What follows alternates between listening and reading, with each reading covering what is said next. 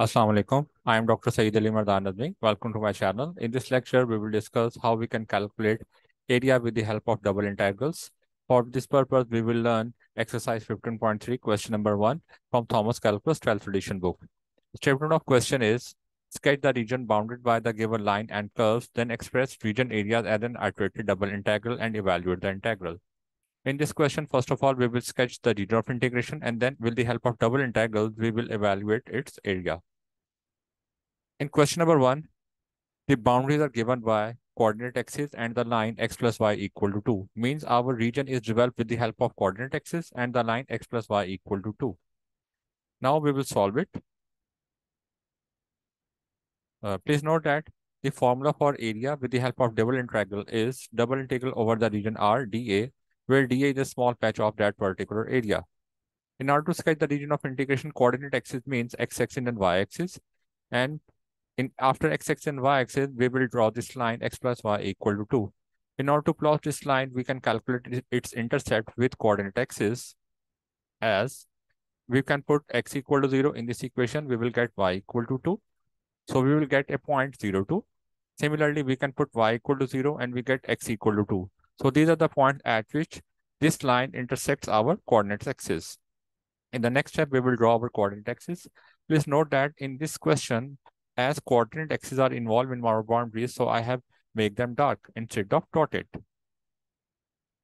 In the next step, I will mark the points, these intercepts 2 and 2 along x-axis and y-axis. Then I will join these 2 points, these intercepts.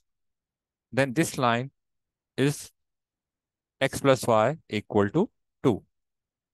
So our region is this triangular region enclosed by the coordinate axis, and this line x plus y equal to 2. In the next step, we will learn how we can evaluate the area of this region. In order to calculate area of a given region with the help of double integrals, we can replace dA by 2 methods, either by dx dy or dy dx. Means in the first case, x is our inner variable, y is our outer. And in second case, we can choose y as inner variable and x as outer variable. For this particular question, I am choosing the second option, y as inner. You can also check for the first option. If y is my inner variable, then in order to calculate its limit, I will use arrow technique. I will pass a vertical arrow through this region. This arrow enters the boundary y equal to 0 and exit at the boundary where the value of y is 2 minus x. So from here, we will get the limits of our inner variable y 0 to 2 minus x. For the outer variable, we will always check the range of region along that particular axis. Along x-axis, our region starts from point 0, means from origin, and at that 2. So the limits of x are 0 to 2. In the next step, we will evaluate the integral. The integration of dy is y for the limit 0 to 2 minus x. In the next step, we will apply fundamental theorem of calculus in order to calculate the limits. Upper limit minus lower limit is 0, so we'll get 2 minus x.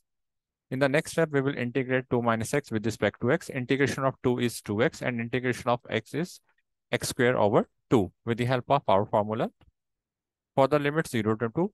In the next step, we will apply fundamental theorem of calculus, upper limit minus lower limit. For upper limit, we will replace x with 2 minus, and for lower limit, we will replace x with 0. After simplification, we will get our result equal to 2. Thank you for watching this video. If you like this video, please subscribe to my channel and recommend other students to join my channel. Allah Hafiz.